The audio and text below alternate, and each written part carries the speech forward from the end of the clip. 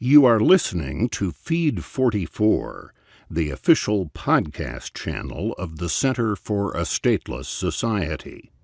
C4SS is an anarchist think tank and media center. For more information, please visit c4ss.org. At Reason, war is peace, and TPP is free trade. By Kevin Carson. Posted on c4ss.org, October 19, 2015. Read by Tony Dreher.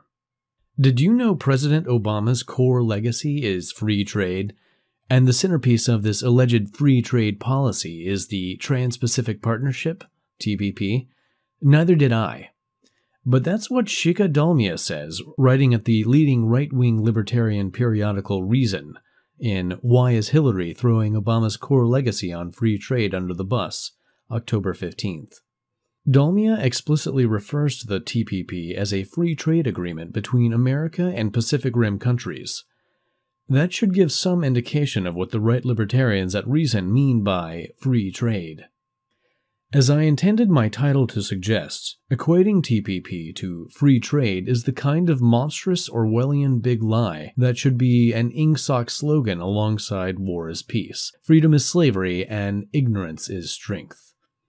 Neither TPP nor any of the gaggle of free trade agreements with FTA in their acronyms has anything to do with actual free trade. And please note, I'm not just making the perfect the enemy of the good by complaining that free trade agreements like TPP aren't a big enough step in the direction of free trade. No, I'm saying that such agreements are the direct opposite of free trade. They create a net increase in protectionism. The reduction of tariffs and other barriers to the movement of goods across national borders is only secondary, if not incidental.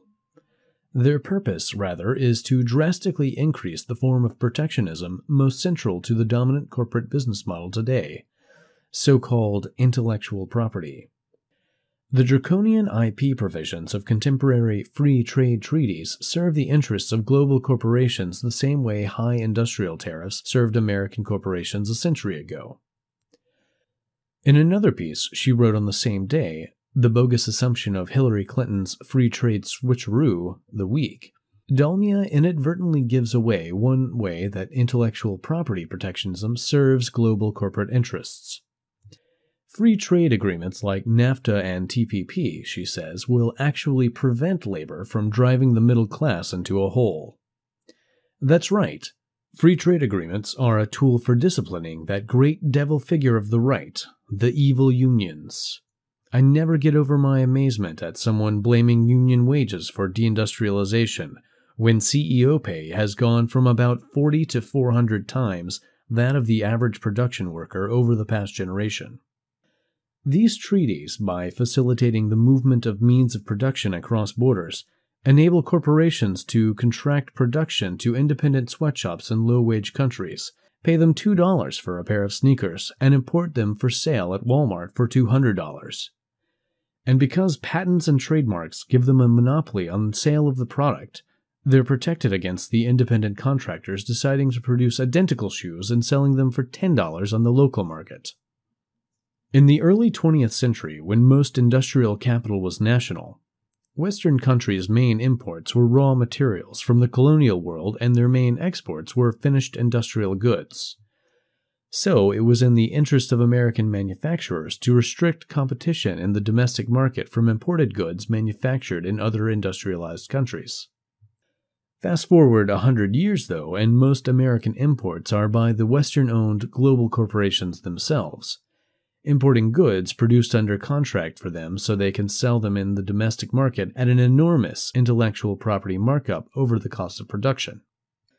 Since the movement of goods across borders is now mostly an internal affair of global corporations themselves, outmoded tariffs that impede the movement of goods have become an inconvenience. What they need instead is a form of protectionism that still gives them a monopoly over selling a particular product in a particular market, but operates at corporate boundaries rather than national ones.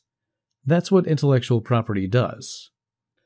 Aside from the manufacturing corporations we just discussed, Most of the other profitable industries in the global economy have business models centered on IP: entertainment, software, electronics, biotech, etc.